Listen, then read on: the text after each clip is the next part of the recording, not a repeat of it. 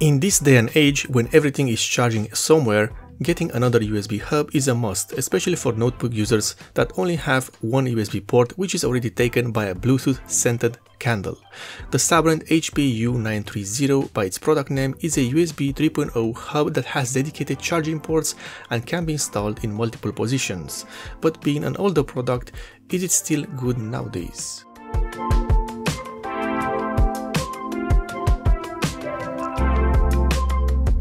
The Sabrent 7 ports USB 3.0 hub plus 2 charging ports is a long name, but this USB hub is not long at all. Actually, it has a height of just 6 cm or 2.6 inches, or just taller than a Pentax Takumar vintage lens. The price for this small form factor USB hub is no less than $33 on the Sabrent website and on most online retailers. Of course, the prices will vary, but you get the idea.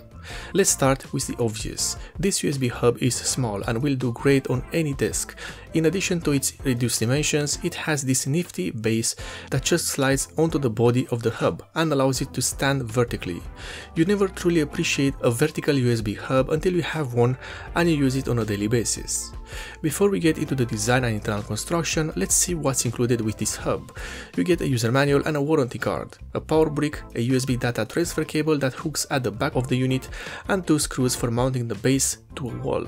You also get the base itself that installs on the bottom, but you already know about that one. The design of this hub is good. It's made from plastic, this includes the base as well, and has no less than 7 data transfer USB 3.0 ports, 2 at the front, the blue ones, and 5 at the back of the unit. The red USB ports are made for high-speed USB charging and are directly connected to the power AC system of the hub, so just so you know. At the back and lower part of the hub, you have the main USB transfer port in the shape of a USB Type-B connector, and above it you have a round AC power slot, and that's about it for the ports.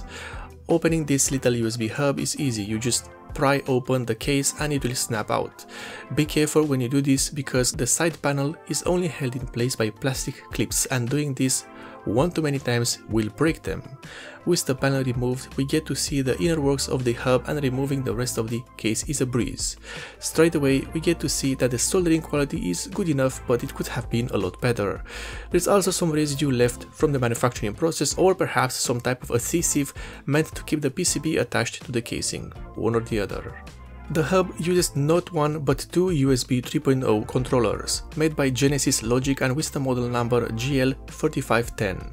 This is not a new controller, as it has been with us for a while now, but it has seen a wide use for USB hubs, and thus it has a proven record for working reliably. The installation is simple. You just plug the power cable and brick into your power outlet and the USB Type-C B cable into the back of the hub and the PC or the notebook, and that's pretty much it. Yes, this USB hub has an activity LED and it's blue and quite bright, and it cannot be turned off. Another thing to keep in mind is that you need to have this hub plugged into a power outlet, otherwise no USB ports work. Other hubs will work while only being plugged into your PC. The performance is as good as it gets. You won't win any transfer speed races with this hub, as you are being limited by the controller and of course by the USB 3.0 device you will be using. So don't bother with high-speed USB Type-C adapters because you won't get much that way.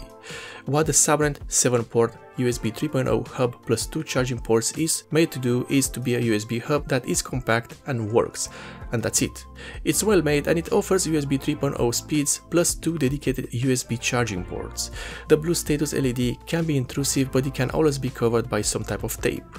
What I don't like about this hub is the requirement to have it plugged into a power outlet to work, a thing which other USB hubs do not need.